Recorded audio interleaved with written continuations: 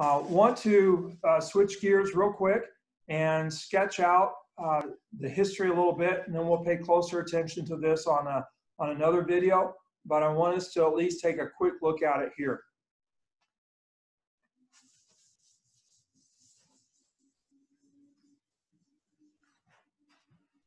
So you remember Deuteronomic theology, blessings and curses in response to loyalty to the covenant.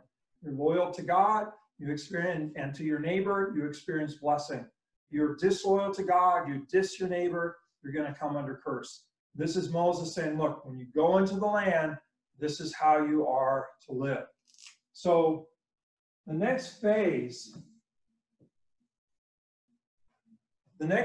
of our Bible is the historical books of Joshua, Judges, 1st and 2nd Samuel, 1st and 2nd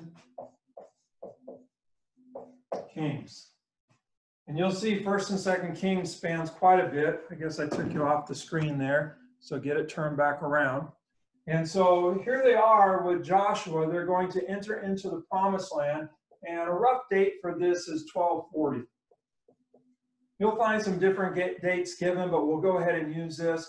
And so 1240 BC, they are going to enter into the promised land under Joshua's leadership. Okay, back here, Deuteronomy, Moses has died.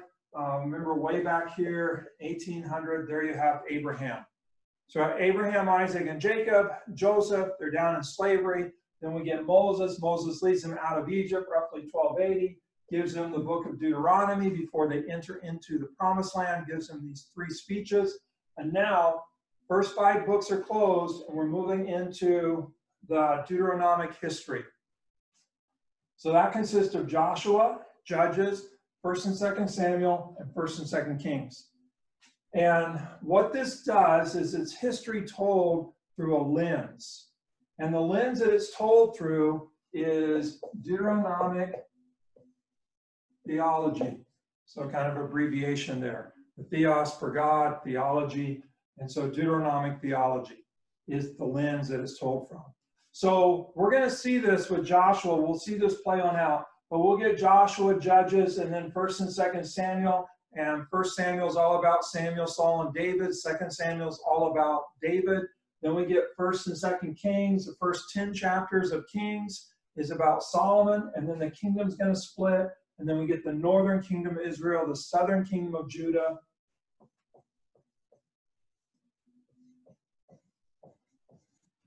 And the northern kingdom is going to continue until 722. And then they'll be conquered by Assyria. The southern kingdom, Judah, it's going to continue until 587. And then it's going to be conquered by Babylon. And I know you've read all about this in Discovering the Old Testament already, but we're going to unpack it here as we go. So the key thing I want you to pick up on for the moment is that history is always told through a lens. It's always told from a particular perspective. And so what we have going on here is Israel telling its history through the lens of Deuteronomic theology. So as they reflect on their history, what they're going to see is every time they are obedient, they experience blessing.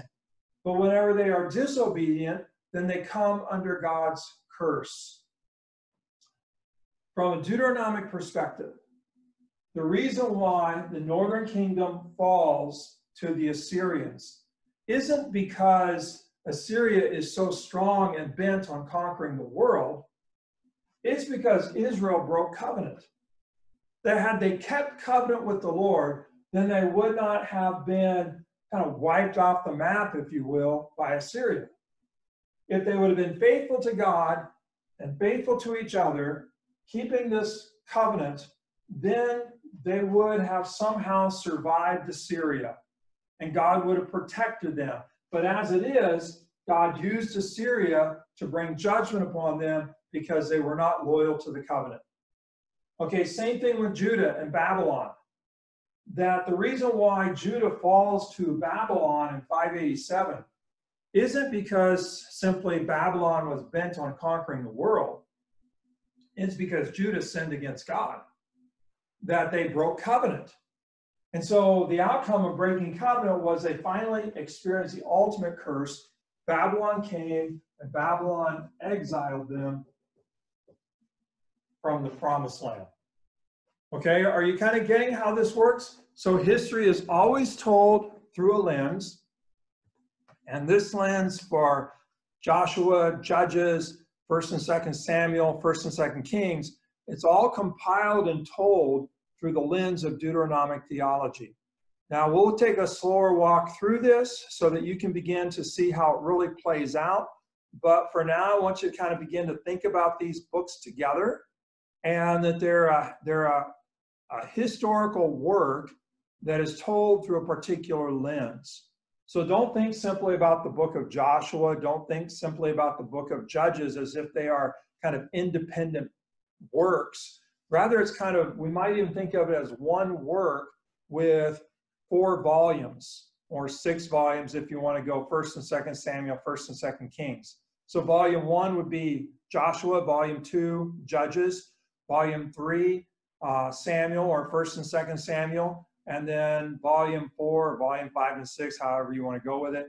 Then we get 1st and 2nd Kings. But it's one work. It's history told from this dominant perspective of Deuteronomic theology.